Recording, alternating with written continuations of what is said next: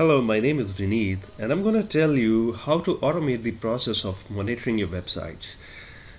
Now, say for an example, you have a blog which you need to be up always, but there are times when your readers complain that your website goes down and you're not able to monitor it whenever it goes down, and you have sleepless nights monitoring your website, or you might be spending money on a software which um, you know pings a website, pings your server, and gives you the report. But what I'm gonna tell you here is a very easy method which is totally free. And whenever your website goes down, you'll get an email and SMS if you configure it. Um, so it's very easy, you know, to just put in your basic information like what all websites you want to monitor, and later on this software will work for you. So let's get started. So I want you to go to Google and search for PHP server monitor. So this is the website phpservermonitor.org. Now this open source software is totally free and you need to download it. Okay, this is the latest release in my case. Okay, now once it is downloaded, you need to upload this on your server, any server it can be, where you can run this script, you know. And for me, I'm using a GoDaddy server, so I'm going to show you how to upload it, connect it with the database, and how to make it up and running. Alright, so now it's downloaded, and I am going to create a new directory inside my server. So this can be server monitor, and I click on upload. Alright, wait.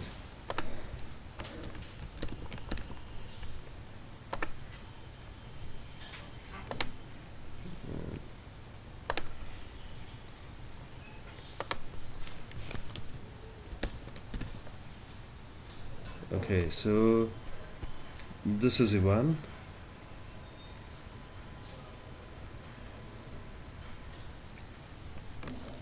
Now I need to unpack this. I'll click on extract and okay.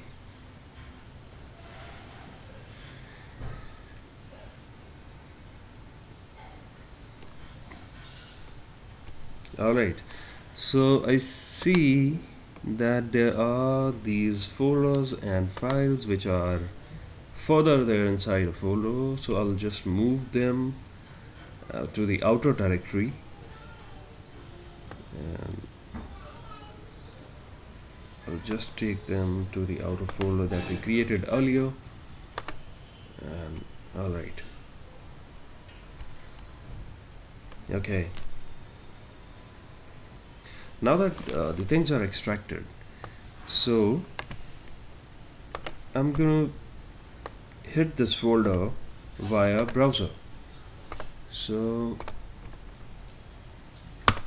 here is my URL, microsoft.in/server monitor.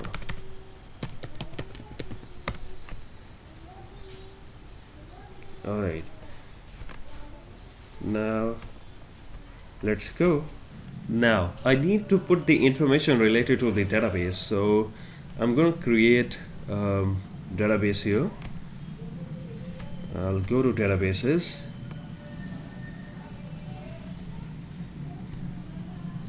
and create a new database. So let us say I'm gonna name the database as server monitor And okay, so it says the username has already been taken, so I'm gonna tell it that let's name my database as server monitor 30, and my password, I'm gonna choose a password, and once that is done, okay,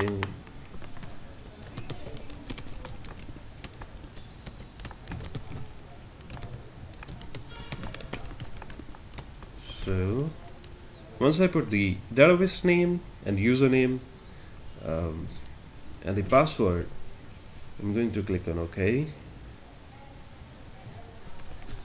So, all right, we're good.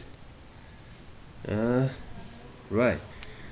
So this is the host name which we need to copy and paste here, and this is the name of our database, and this is the username as well. The password was all right.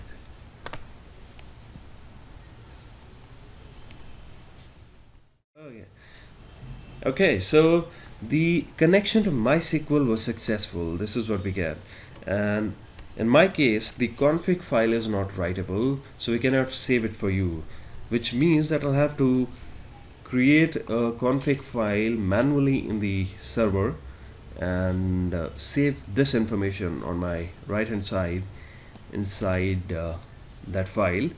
So I'm going to copy this, create a file called config.php,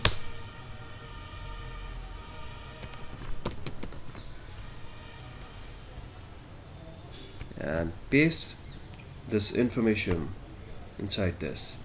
Alright, now I'm going to tell the server monitor that I have saved the configuration by clicking on this button. Alright, very good.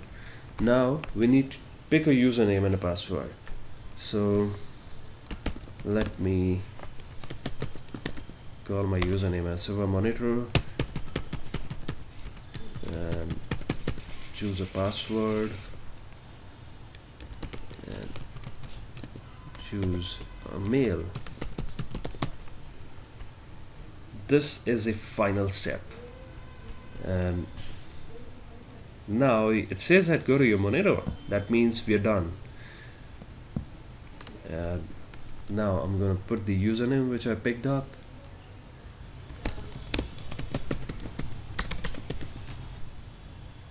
Alright, so by default there are two websites which the makers of this software configured in the software.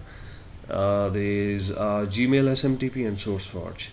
So unfortunately I'm not going to monitor any of these two websites and waste my time, but I'm going to configure my own websites. So I'm going to click on add new and give it a label. For example, I'm going to monitor my website called Edutainment for You. So this is a label which I'm going to give, and I'm going to tell it that the name of the website is edutainmentforyou.com, and this is a website which I'll select from the drop down list. Rest all we don't need to pick. Okay, so I'm going to say no to send SMS because I don't have any SMS API as of now to configure, but you can always go ahead and configure your SMS API. I'll tell you how. And pushover also I'm going to say no to, and send email is yes, so I'm going to save it, and we're good. Okay, similarly you can add your own websites, some other websites which you would like to monitor, right? And there is no limit at all. Add as many websites as you can. So if you have say 100 websites, which I do have more than 100 websites of my clients, and it had always been a challenge for me to allocate a resource who can monitor the websites every day. So my teammate used to come in the morning to the office and spend an hour and a half to manually check the website. And there was some kind of very expensive software available at a later on stage which I subscribed to, and they seem to be very expensive. For me particularly, because I had many websites to monitor.